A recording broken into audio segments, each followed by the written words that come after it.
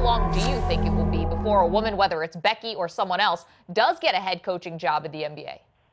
It's going to take somebody with guts. It's going to take somebody with belief and foresight. I used to think it wouldn't be in my lifetime, but I do believe now it'll be, maybe within the next 5 to 10 years. There will be more women in the NBA. It's going to happen. And there's a lot of young women who are qualified that want that next level experience.